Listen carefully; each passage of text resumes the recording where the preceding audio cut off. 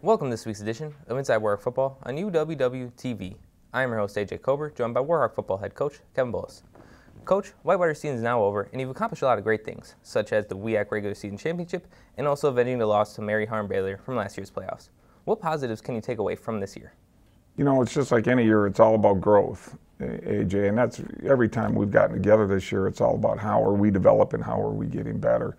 And I mean, and that's the big part during the off season right now is to evaluate that and what's our next step. Does that make sense? And obviously recruiting is a big part of that and continuing to build on our players and those things.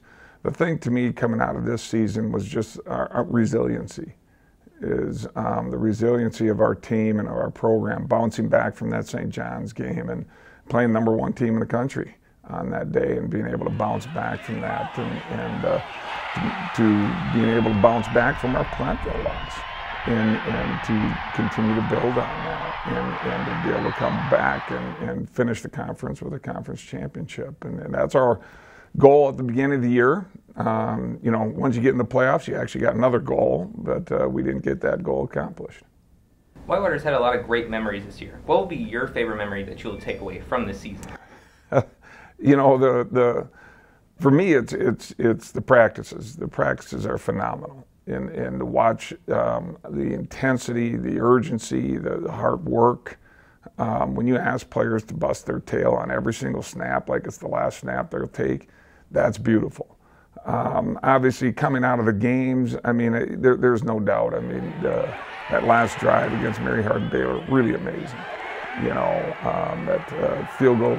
That kind of the series of events after that River Falls game, truly amazing, you know, and as well as the lacrosse game. So, I mean, the games bring memory to it, but also to me, the biggest part is just the practice piece of how hard our guys practice and how enjoyable that is to be at a practice with the Hawks. Looking ahead to next season, are there any players that you see stepping up into a bigger role, given that there are 3 seniors that were captains this year? Sure, I mean, and it's unique having a returning captain. I mean, and that's, you know, and Egan Hine being back next year, I mean, there's no doubt. I mean, he's an amazing leader.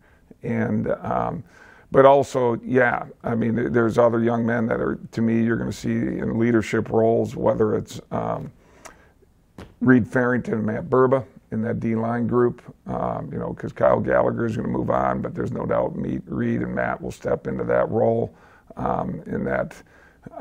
You know, those tailbacks, I mean, hey, Tamir Thomas, Jalen is moving on, and so to see Jalen or Tamir stepping into that role, and that young wide receiver group. I mean, you've seen the beginning of some really cool things from Stephen Hine and some of those younger guys that'll be coming in when Tyler Holte moves on, and so I mean, it's in Sam Delaney.